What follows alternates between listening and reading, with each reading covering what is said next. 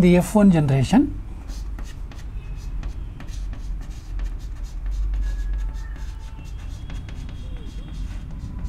Mendel obtained round yellow plants.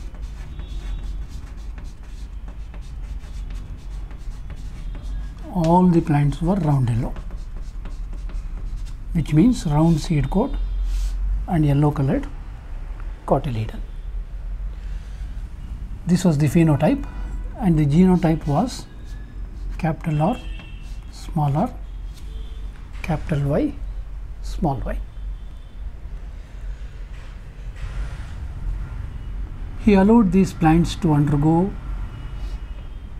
self-pollination. So capital R, capital Y, small y into capital R, small r, capital Y, small y. As we have seen earlier, 4 types of gametes are possible.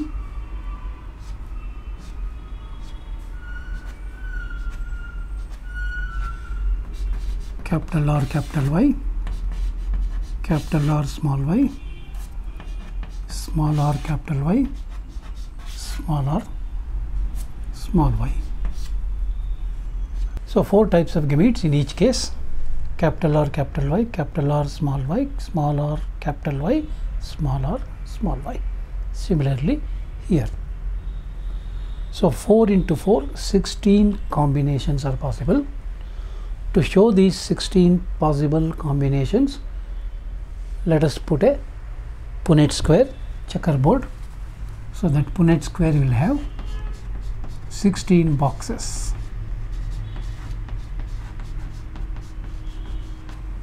So ಅದರಲ್ಲಿ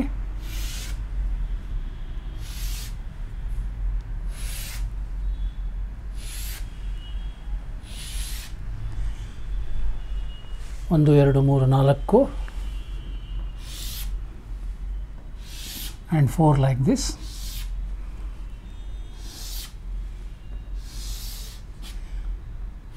So you will have to put a checkerboard containing 16 boxes. 16 boxes. Write the gametes of one parental combination here: capital R, capital Y, capital R, small y, small r, capital Y, small r, small y. Write the gametes of another parental combination here: capital R, capital Y, capital R, small y, small r, capital Y, small r, small y. Now you can work out the possible combinations: this into this, capital R, capital R, capital Y, capital Y. This into this, capital R, capital R, capital Y, small y. This into this, capital R, small r, capital Y, capital Y. This into this, capital R, small r, capital Y, small y. This into this, capital R, capital R, capital Y, small y. This into this, see carefully, this into this, capital R, small y, small y. This into this, capital R, small r, capital Y, small y.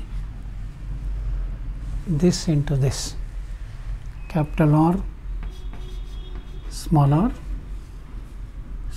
y, small y. This into this, capital R, small r, capital Y, capital Y. This into this, capital R, small r, capital Y, small y. This into this, Again, watch this carefully. This into this, small r, capital Y, capital Y. This into this, small r, capital Y, small y. This into this, capital R, capital Y, small y. This into this, capital R, small y, small y. This into this, small r, capital Y, small y. And this into this, small r, capital Y, capital Y. This into this, small r, small y, small y. These are the 16 possible combinations. Let us now symbolically represent their phenotype. We are taking only the external appearance now, only phenotype. This plant is round yellow. So I will symbolically represent it like this. It is round yellow. This is again round yellow.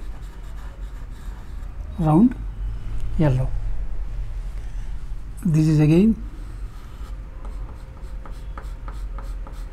round yellow. This is again round yellow. At least one capital R, one capital Y, round yellow. This will be again round yellow.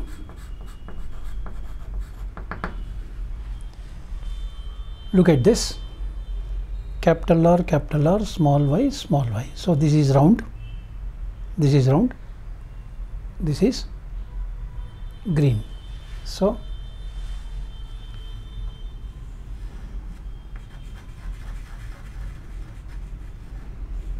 round green.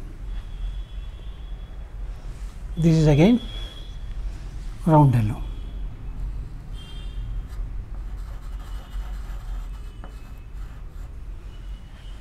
This is again round green.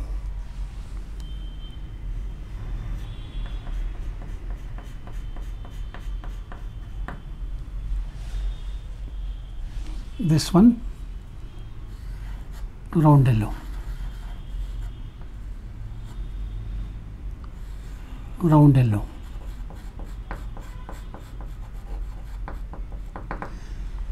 What is the phenotype of this plant? Small r, capital Y, capital Y. So it is wrinkled yellow. Wrinkled yellow. This is again wrinkled yellow. This one round yellow.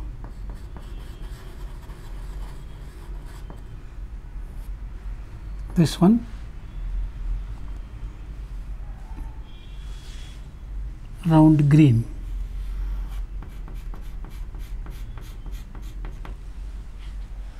This one wrinkled yellow, and this one wrinkled green. Symbolically, now we have represented only the phenotype, only the external appearance. See how many of them are round yellow. 1, 2, 3, 4, 5, 6, 7, 8 and 9. So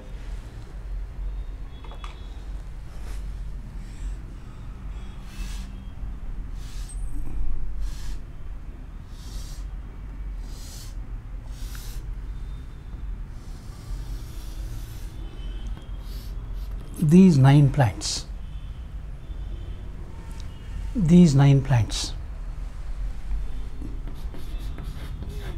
they are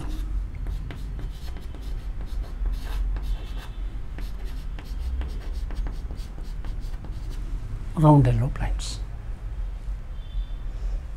This is round green, this is round green,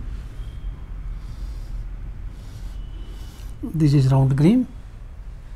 So these three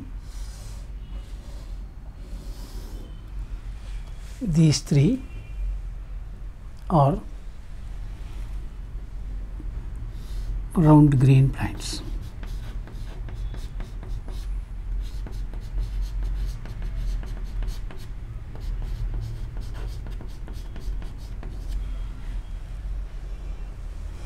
These three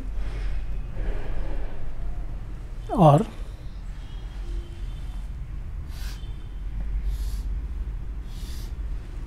wrinkled yellow plants.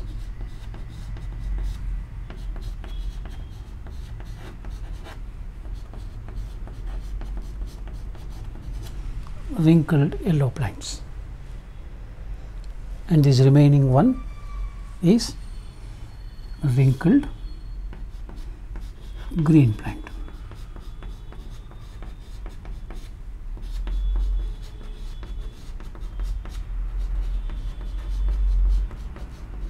The ratio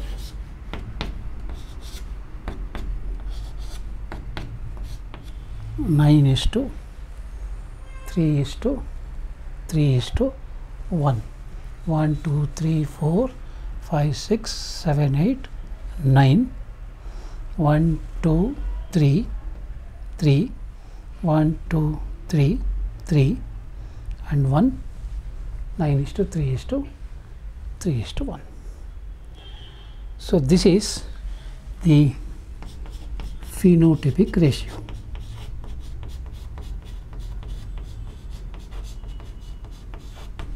This is the phenotypic ratio. After representing the results like this, Mendel was able to come to another important conclusion, and after representing the results like this, Mendel was able to come to another very important conclusion, and that conclusion came to be known as the law of independent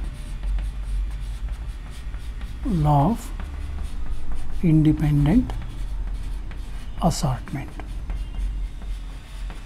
So when he started analyzing the reason why two new combinations, why and how these two new combinations appeared, then he was able to come to a significant conclusion, which is known as the law of independent assortment, or Mendel's third law of inheritance.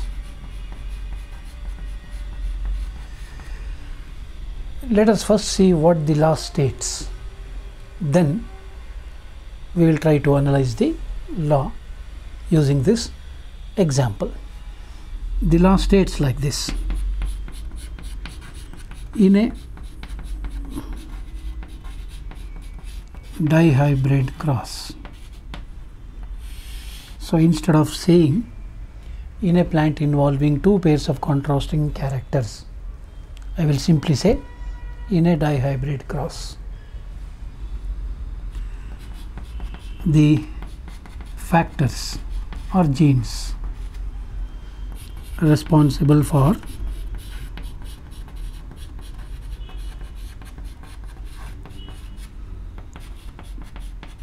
the two pairs of contrasting characters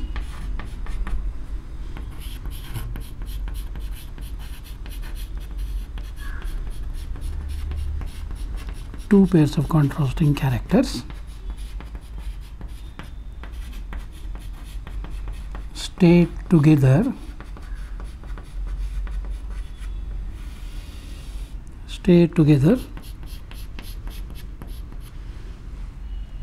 in the F1 generation, but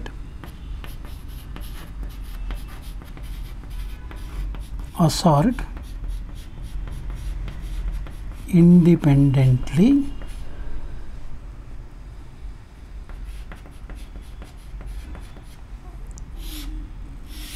assort independently during the formation of gametes. This is the statement of law of independent assortment.